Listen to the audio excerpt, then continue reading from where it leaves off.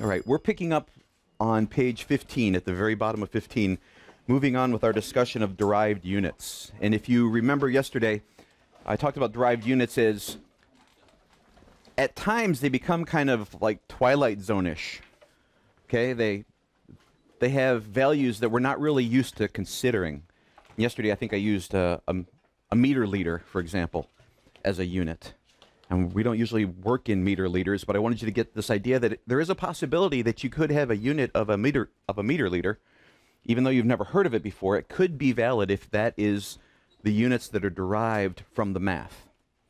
And so what we're going to do is pick up at the bottom of 15 and follow on with this idea of derived units, remembering that up to this point in mathematics, you've used the coefficients, you've used numbers to figure out things. But now, as we move into chemistry and in physics, and I mentioned just a moment ago that the physics class is actually doing this same exact segment in their class. The seniors, now hopefully they had it with me last year in chemistry, and so I told Mr. Parker, they should just say, okay, factor label method, what's that? Oh, that's where you come up with a conversion factor with the, oh yeah, we did that last year. It should be pretty straightforward to them, as it will be to you, a little bit downstream from here. But hopefully it will make sense. And we're going to start with just basic algebra in terms of the coefficients, in terms of the math. In the book, they use this example. If we looked at 1.1 times 2.0, in math, you would come back and say, well, the answer to that is 2.2. Now, hopefully, we don't have to go into a discussion of why that's true, right? Basic algebra, or not even algebra, basic mathematics. So 1.1 times 2 is equal to 2.2. On top of page 16, they extend that conversation a little bit farther and say, well, if you were using algebra and you wrote down that 1.1x times, and I'll use this notation for multiplication, times 2.0 would equal what? This would equal 2.2x. If I had 1.1x times 2.0x, I would have 2.2x squared. 2.2x squared. Okay? Now, for our purposes, let's go ahead and extend this, and rather than using x, let's consider units. If rather than x, let's say we had inches, and I made this equation to be 1.1 inches times 2.0, what would I now have? The math, the coefficient would be the same, right? I've got 2 times 1.1 inches. My answer would be 2.2, looking at the coefficients, and my units would be inches. Right? If I said to you, go over there and pick up that 1.1 inch stick, take 2 of them, put them together, how long is it? It's 2.2 inches long. 2 of 1.1 inches is 2.2 inches. Here's where it gets a little bit different, is if rather than 1.1 inches times 2, I had 1.1 inches times 2.0 inches.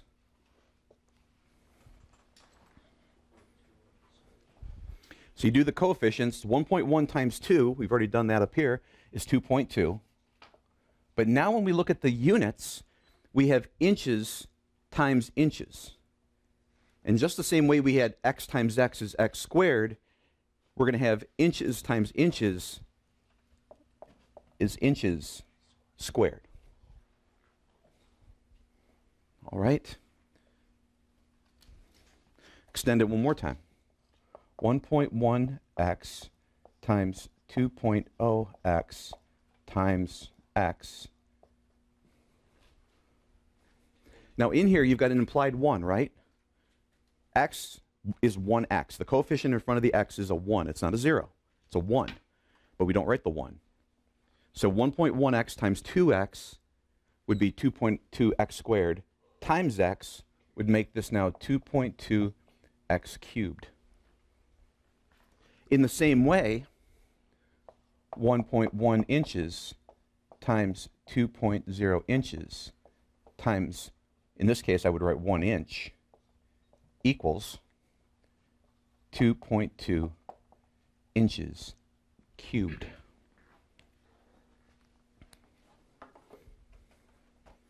All right.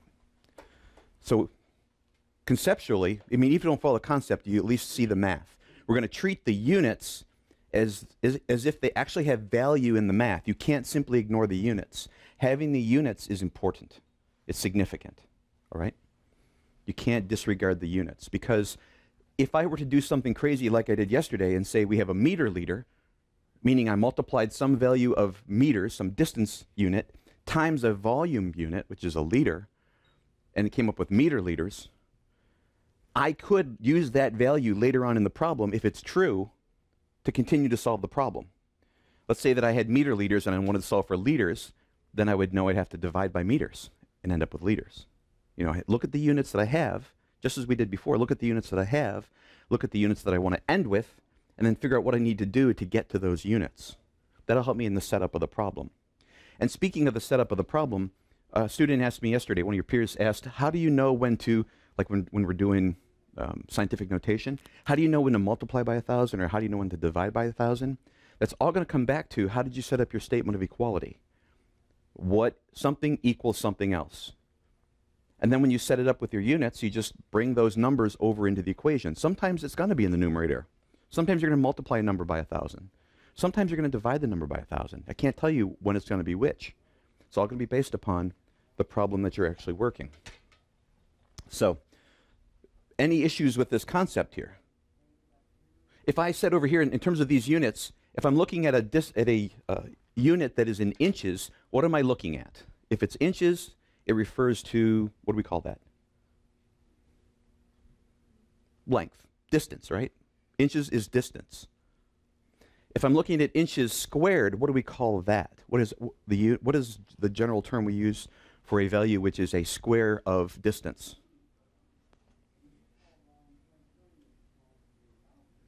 If I were to say, what is the length of this page? Let's say it's just a normal piece of typing paper or computer paper. What is the length of the page? You come back and say, it's 11 inches.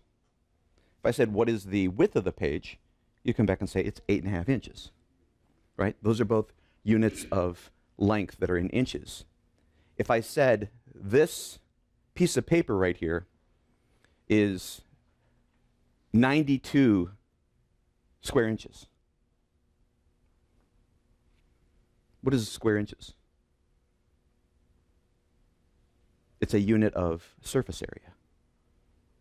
The surface area.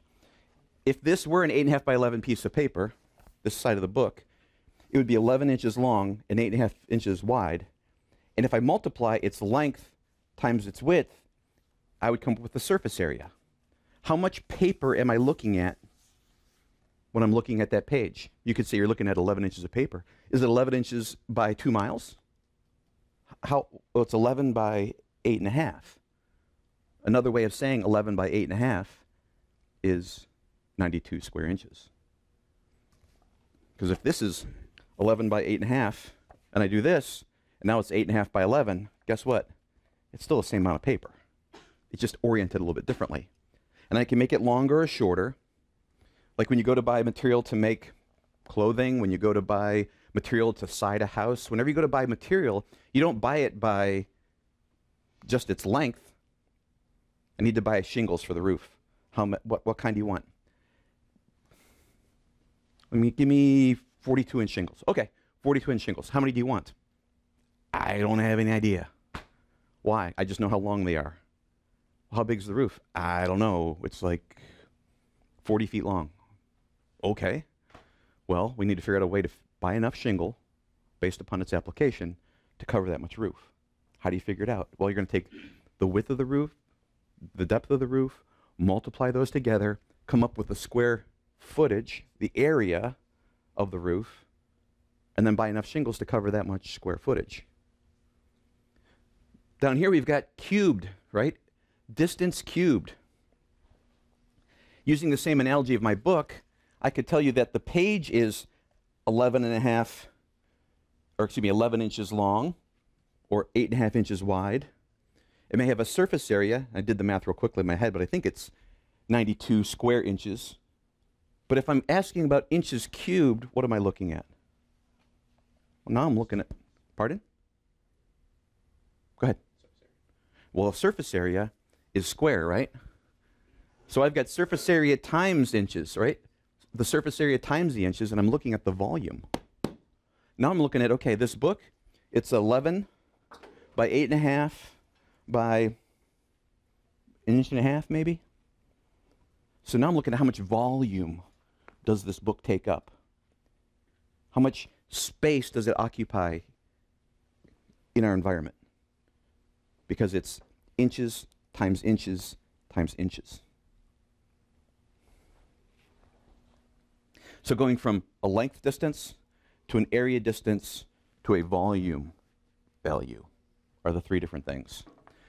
When we're measuring the length of a page, let's say we're measuring that piece of paper, what instrument would you use to measure that paper? Probably.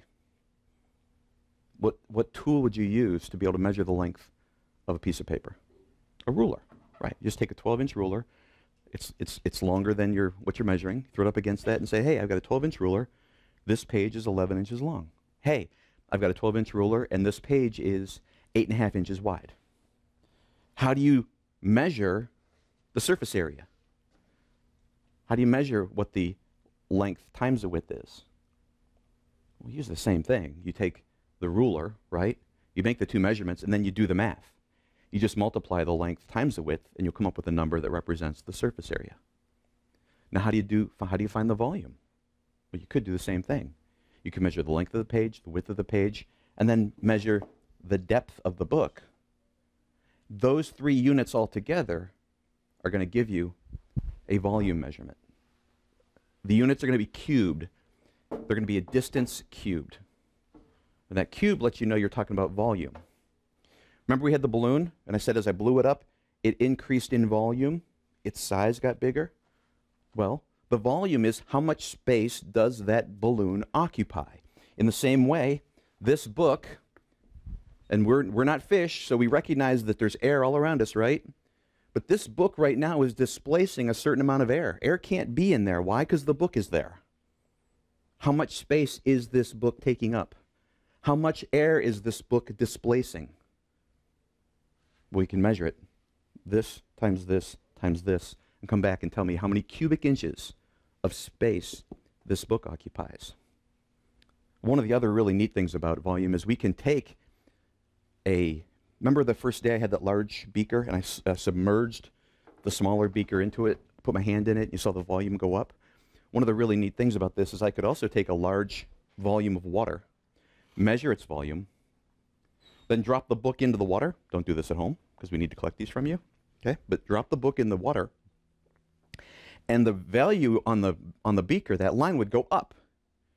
It would say, hey, before I had so many liters of water, now I've got a different number of liters of water. How much did it go up? You'd measure that and say this book is what caused the measurement to increase, the line to raise. How much did it raise? Just throw out a number. Let's just say it rose 1 liter. What's the volume of the book? 1 liter. How do you know? Because it went into the water, displaced the water had to go somewhere, and it rose up in that column. So now I can say the volume of the book is equal to the same volume of water that it displaced when I dropped it into the beaker, into the measuring device. Let me get one out here, just so we can see it again.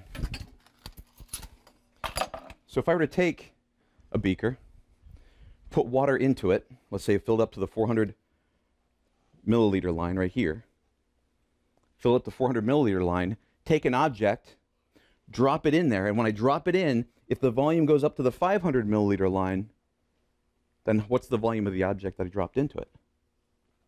100 milliliters. It'll raise up equal to the volume of the thing that I placed in it. That'll indicate why the change was made. Okay. Getting a little bit away from the core issue of derived units, but it's important, for our discussion as we move on. Let's go back to just this core issue then of derived units. One of the ways that you've probably struggled in the past, or I'm sure everyone's made mistakes, because I have and I still do make this mistake, is when we're converting between units. If I said, for example, in the book they work through an example where you're converting from centimeters to meters. And we said before that if I were given a certain number, in the book the example is 5.208. Let's say that we had 5.208 centimeters. I know the book uses a slightly different, but let's start with this. 2.58 centimeters. And I wanted to convert that, so I know I'm going to have another unit conversion factor. I want to convert that into a unit of meters. So I need so many meters. Knowing that I need to use a unit conversion factor from centimeters to meters, I need a statement of equality that converts from centimeters to meters, that relates centimeters to meters, right? So what is a true statement about the relationship between centimeters and meters? Since I'm going from centimeters to meters, I need something about meters equals so many centimeters. So my true statement is going to be what?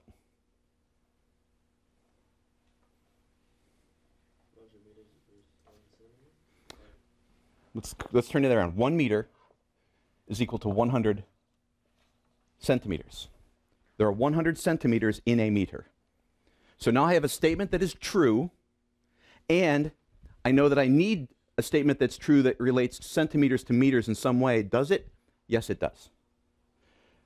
I'm going to look back over here now and say, okay, I'm converting from centimeters to meters, so I need to have some unit of centimeters in the denominator and some number of meters in the numerator. Why? Because centimeters are going to cancel centimeters, and I'm going to be left with meters. Now this relates to the question that your peer asked yesterday. How do I know where to put what? I look over to my statement of equality, and I see that the 1 meter, which is going to go here, because it's looking for something that relates meters, that's my meters, 2 centimeters. It's going to go in there. That's why I know it's times 1 over 100, not times 100 over 1. Why? The meters relates to the meters. The centimeters comes from my centimeters here. So it's going to be 1 over 100. Now the math, because it's base 10, dividing by 100, I'm going to move the decimal 2 places to the left. Because I'm dividing by 100, 2 zeros, 2 places to the left. 1, 2. So I'm going to need to add to the front there, meaning I'm going to have 0.05208 meters. Well, that should make sense. It should make sense that when I have 5 and then divide by 100, I'm going to have 5 hundredths, right? That's what this is, 5 in the hundreds place. So 5 divided by 100 is 5 hundredths. I look at that and, okay, that's reasonable. Now here's where the difficulty comes. This should have been relatively straightforward. Let me erase all this directional diagram here. Make some room so it's not quite so confusing. To end up with units of meters from centimeters, I multiply by a conversion factor of 1 meter is equal to 100 centimeters. But the book gives the example of if I'm trying to convert from 5.208 centimeters cubed to a certain number of meters cubed. How am I going to convert from centimeters cubed to meters cubed? Well, I have a statement of equality already written down over here, right? That 1 meter is equal to 100 centimeters. So let me start by applying what I know. I know 1 to 100 is the relationship there. Let me erase this because we're going to need more space. But let me start working across, knowing that I'm trying to end up in cubic meters, not cubic centimeters. I know that if I convert this by going 1 meter is equal to 100 centimeters, what are my units going to be if I did this math right now? What would my units be? Well, let's look at the units part. I'm just going to carry the units. I'm not going to do the coefficient math, right? Let me look at this. I've got centimeters cubed times meters divided by centimeters. Let's simplify that. What is centimeters cubed times meters divided by centimeters? Maybe make it a little bit easier for you, relating something you've seen before. Let's say if I had x cubed y divided by x. Simplify that.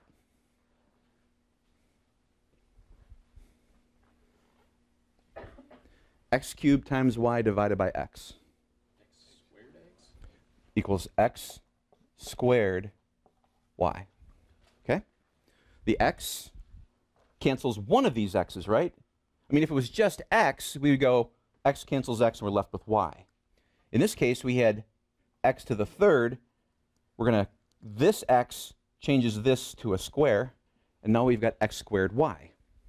In the same way over here, if I've got cubic centimeters times meters divided by centimeters, this centimeter cancels one of these, not all three of them, makes it centimeters squared times meters. Am I looking for centimeters squared meters? No, I'm looking for meters cubed.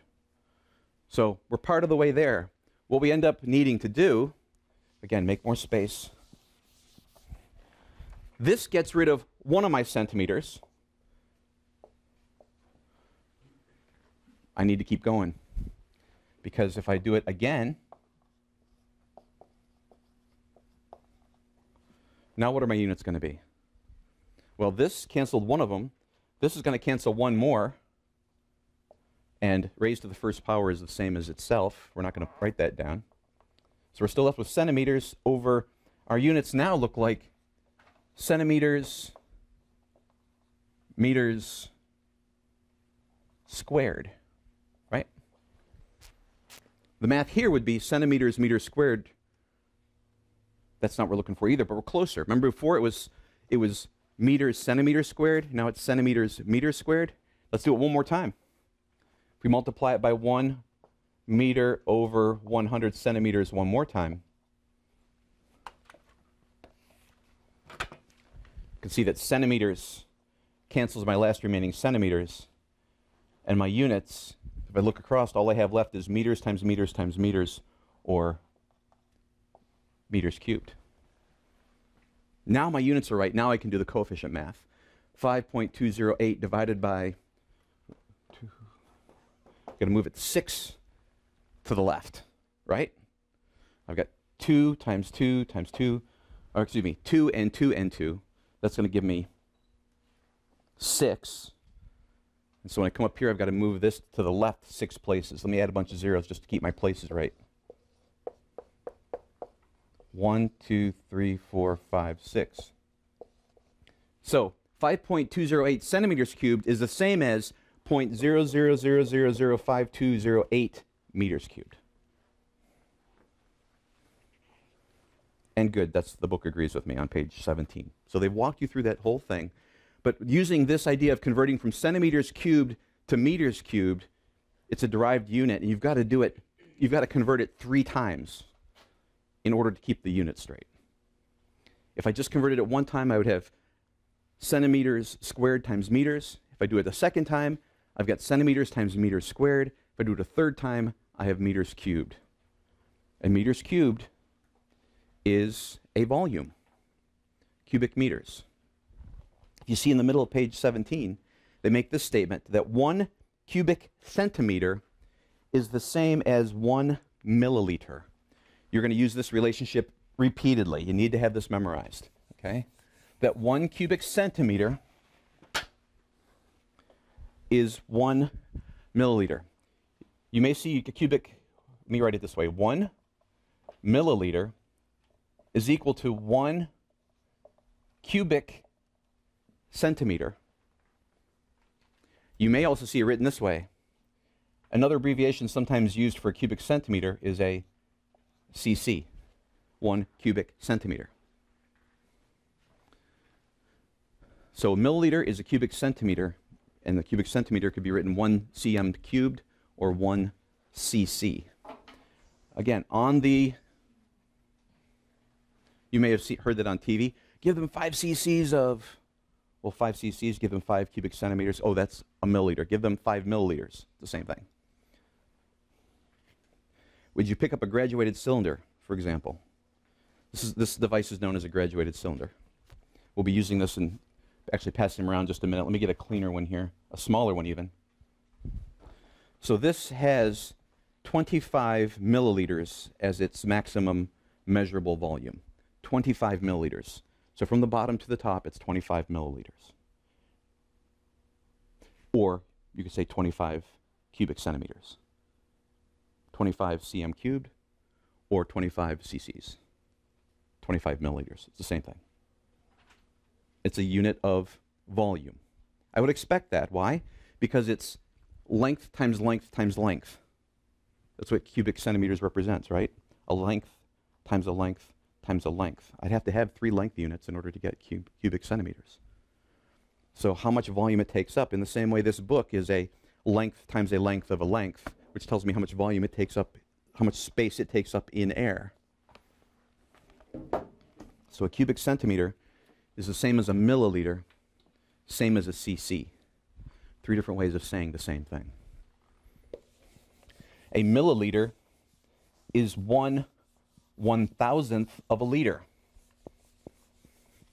So there's 1,000 milliliters, or 1,000 cubic centimeters, or 1,000 cc's, all the same thing, in a liter. Let's see if we have a larger one. I'll pull that out in a minute. Example 1.4, and I'm not going to walk through it, but example 1.4 talks about computing a volume by using 1.1 inches, 3.2 inches, and 4.6 inches to describe the sides of a box. In other words, you take a box, you measure its width, its height, and its depth. In inches, you can set up the problem and compute that it's going to be 16.192 inches. But then on the other side, they're going to convert that to liters. I've got a unit of distance cubed, which is a volume. Now let me convert that to liters, which is also a volume. So that's kind of moving from one scale, one system to the other system, between English, which would be cubic inches, over to liters, which would be metric or cubic, some form of cubic milliliters, or number of cubic milliliters.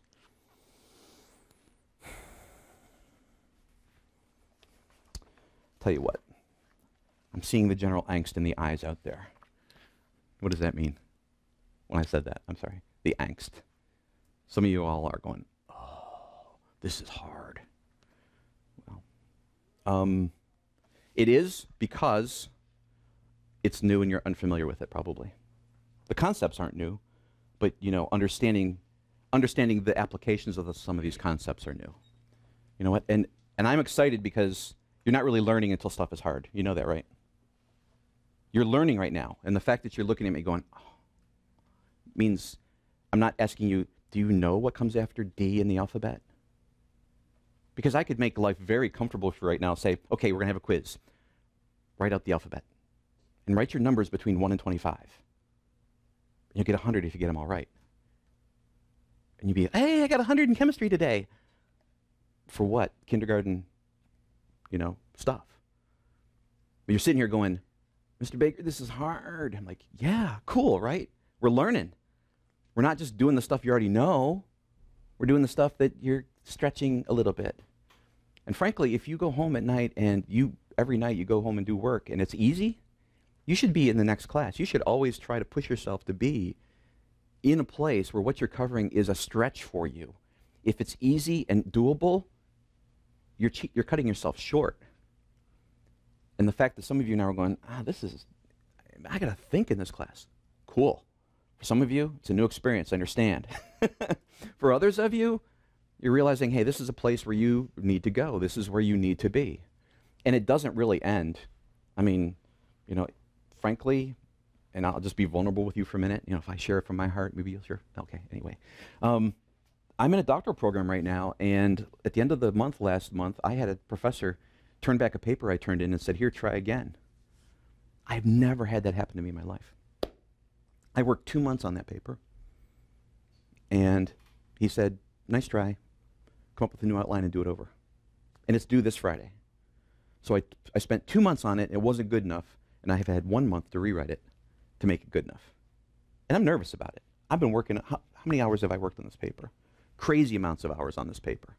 I mean, it's only like 20 pages long, but I'm pouring everything I have into it. And I don't know how I'm going to do, frankly. I have a little bit of self-doubt, you know. I've never been in a place where I've had a professor say, not good enough. Now, that might sound arrogant, but it just has never happened to me before. So now I'm questioning myself. Do I really know what I'm talking about? Am I really trying hard enough? And part of me, as the geeky student that I am, I'm like, I've probably studied more than anybody else in my class, done more original work than anybody else in my class, because I've never been in this place before, and I'm scrambling to try to make sure that I do a good job. And you know what? When it's all over with, this is a good place for me to be. If I were paying $700 or $800 a month to get a degree that I could have done without trying, why does it matter? If I go to get a degree and we only cover stuff I already know and I don't have to try, it's not worth anything. And so for the amount, I want to encourage you to say that for the amount that you're sitting here now going, oh man, I don't get it, that's good.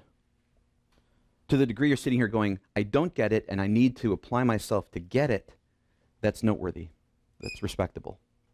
To the degree you're going, this is hard and I'm not going to get it, so I'm not going to try, trust me, it'll reflect. Okay? This, sorry, Savannah. Savannah's so sick of these. But the purpose of this class is not for you to learn, primarily is not for you to learn chemistry. You say, but wait, it's a chemistry class. Okay. This is not primarily for you to learn chemistry. This is primarily for you to learn how to learn. My purpose here is to help you learn how to learn. And in learning how to learn, we're going to use that effort in chemistry. Chemistry is the subject. The real thing is to get you to learn how to learn. Do you understand how you learn best? Do you know enough about yourself to know what you need to do to learn? Have you been to the place where it's been hard and you've overcome it and you figured out, okay, I need to sit on this side of the room. I need to sit near these people and away from those people. I need to read this much at night. I need to do it before I go to bed and not pull an all-nighter. I need to sleep on it. Or do you need to get up early and do it before class? Have you learned enough about yourself? Are you a visual learner? Are you a auditory learner? Are you a kinesthetic learner? What is your primary learning style? Do you learn best by seeing it, by hearing it, or by doing it? And if I were to give you a quiz right now and say, describe your learning style, could you pass the quiz? Because there is no right answer. You got to tell me about yourself. Okay? And for example, it's about learning through personal initiative. Where is your primary source to find out what's expected of you for this class? Quiz question, anybody? Where, if you say, what's the homework for tomorrow, where should you go? iNow. Everything's on iNow. The lesson plans are on iNow. The quizzes and what they cover, it's on iNow. So if you're not in iNow, you're cutting yourself short because you don't know what's coming up. Because the lesson plans are there. What I plan to do is in there. The homework for the night before class, it's in there. When the quizzes, it's in there. When the tests, it's in there. So if you're not checking that, you're cutting yourself short, not me. I'm not cutting you short. You're cutting yourself short. That's where you need to go. And I know some people have asked me for prints of the syllabus again. I'm kind of resisting that because I want to make sure that you all are getting into iNow, because in the past, my first year teaching, I placated the students all over the place. But I get my reminders through the Remind app. Okay, I'll be on the Remind app. Oh, I'm supposed to be using iNow. Okay, iNow. Can you just email it to me? So I would email everybody, put it on the Remind app, put it on iNow, and guess what? I still heard but I didn't know. Why? Because I was absent. You don't need to be present to know what's expected. It's in iNow. So if you're absent, you come in the next day, you still should know what the lesson plan is for the day. You still should have been doing the right reading, right? Because you have access to that anytime you have access to the internet. So I encourage you, go into iNow. Show that you can get into iNow. Go into iNow and look and see what the plan is for tomorrow. Maybe I'll post something to say, hey, when you come into class tomorrow, give me a piece of paper with your name on it. It'll be worth a quiz. It'll be in iNow. Say, I'm not saying I did that. I'm just saying I should be able to do those kind of things. All right? So I want to encourage you as you sit here going, are my ears smoking?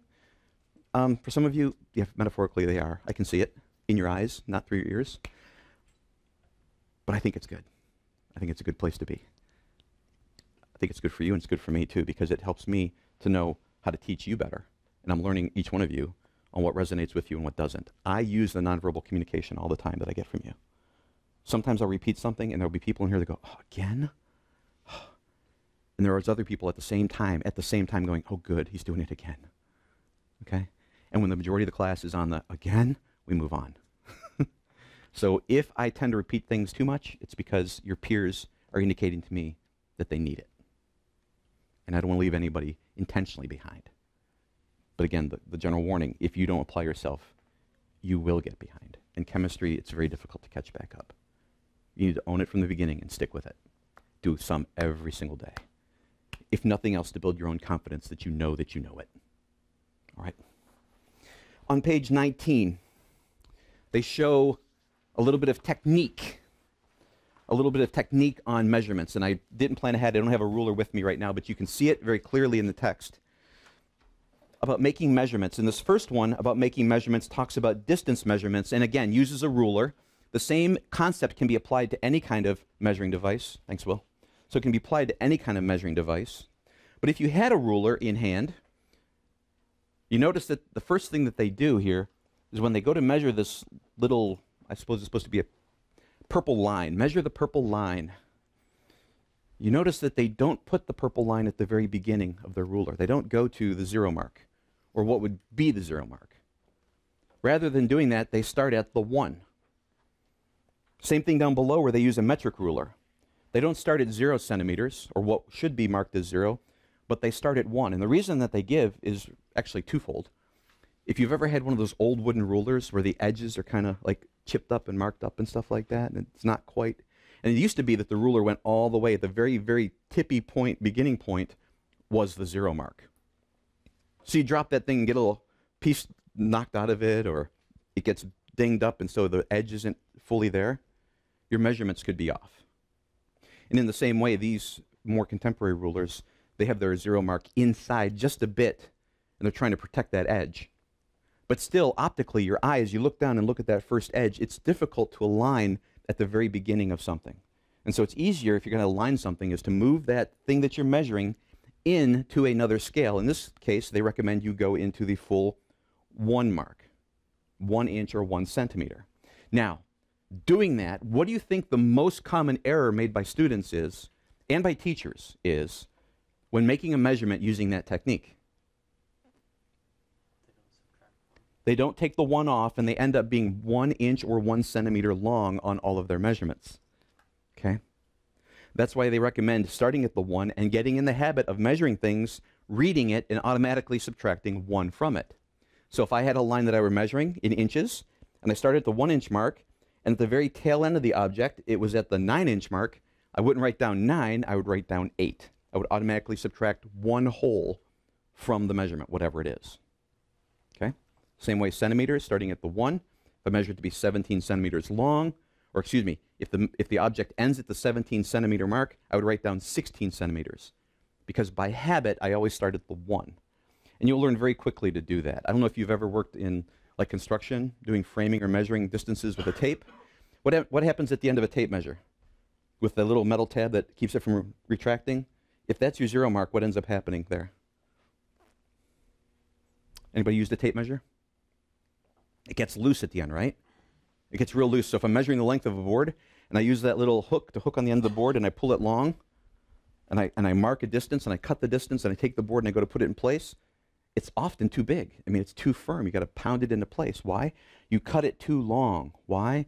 Because the end is loose, and when you put it on the board and pull it, it extends just a little bit, but that little bit is enough to throw it off, which is why those kind of tape measures are fine for framing, but they're not really good for finish work. You know, you need to do something a little bit different. But it's convenient because I can just throw the end of that hook, the end of that tape, the hook end of the tape around a board and walk to the other end all by myself, mark it, and cut it.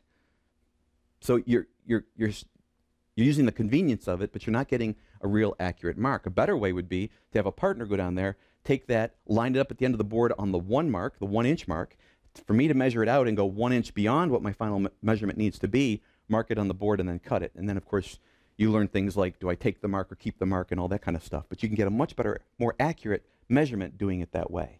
So the technique we're going to use is when measuring distances, especially with smaller distances like this with a ruler, start at the 1, read across to the end of the object, read the measurement, and then subtract 1 from it to make sure you actually write the correct length of the object down. Now the second thing they talk about there is looking at your scale. I mean, it's really nice if you start at 1 and you end exactly at 7 and you go at 6 inches or 6 centimeters, whatever. That's really convenient, but seldom does it work out exactly that way. And so what you need to do second is look at the markings between each of the units on whatever device you're using. In this case, on the imperial side or the English side, looking at inches, I can see that there's 1, 2, 3, 4, 5, 6, 7, 8. There's 15 marks between 1 and 2. Since there's 15 marks, what is the value of each distance between each mark? So if I've got 1 from 1 to 2, there are 15 marks in the middle. Each mark has a value of what?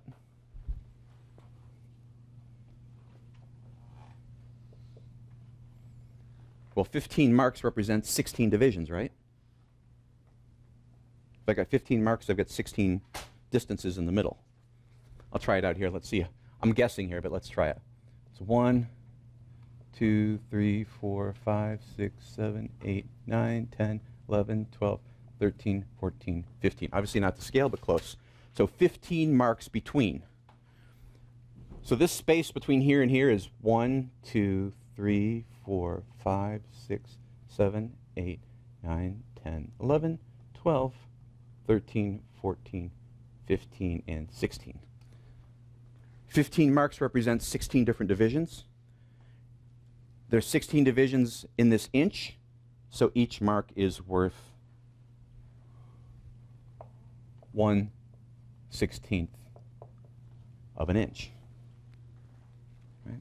So if I have my object and I'm starting at the 1 inch mark and it ends up being right about, let's say it ends up being right here, right on the 8, exactly on the 8, my value would be 8/16 of an inch. What's a simplified way of writing 8/16? 1/2 inch. Right? If I ended up exactly here at 11, the value would be 11/16 of an inch. Again, I started at 1, not at 0, so measuring to 11 would be 11/16 of an inch.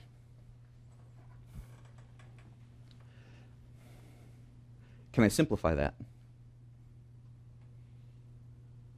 No. 11/16. That's the best I can do.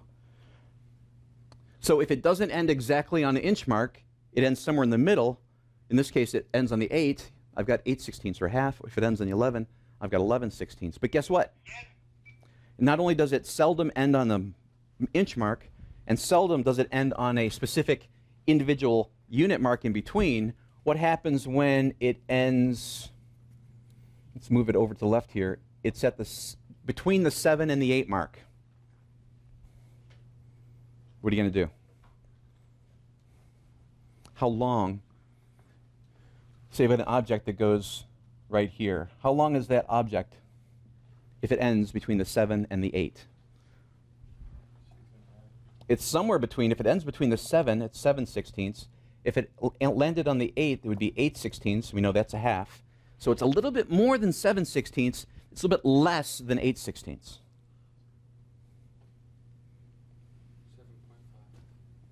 7.5/16. Well, unfortunately, it's an English unit. We can't do that in that way. We can say, however, 7/16 would be the same as 14/32, right? And 8/16 would be 16/32. So what's between 14 and 16/32? 15/32, right? So we can estimate that then to be 15/32 of an inch long.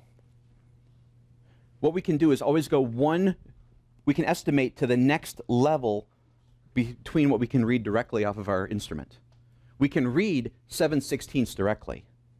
We can't read where it's at directly, so we need to estimate.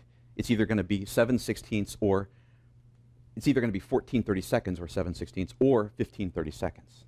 Now we go to the metric system. If we had a metric ruler that we're using, that's what makes this so much easier, because if we had in the same thing, let me erase this, and let's say that we had 1 centimeter over to 2 centimeters, and we would have 9 divisions in here. 9 marks between them, making 10 divisions. So each one is worth a tenth, right? So this would be, in the same line over here, let's say that we ended up being at this point here. Well, it's not a full centimeter yet, is it? Because the distance goes from 1 to that mark. It's not 1. What's the closest whole mark we could get? Well, this would be 1/10, 2/10, 3/10, 4/10. That would be 0.4, 0.4. The next one would be 0.5. And unlike the English system where we're kind of 16ths, 32nds, 64ths, 128ths, here it's decimal. It's between 0.4 and 0.5. Now you can get a little bit more specific, right? If it's exactly halfway between the two, what would it be? Between 0.4 and 0.5. What's exactly halfway? 0.045, right? Halfway between 0.4 and not 0.45, but 0.45. 0.45. What's exactly halfway between 0.4 and 0.5? Well, 0.45. But let's say that its shade's a little bit closer to the left. It's a little bit offset. It's not quite 5. It's maybe something like that. You then go in and say, I could read it if it was 0.4. And I could read it if it was 0.5.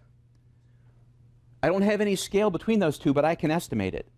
If this was 0 and this was 10, where would that lay out? You could say, well, it looks to me like it's about 3/10 of the way.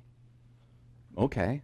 If it's 0.43, if it's 3/10 of the way, right.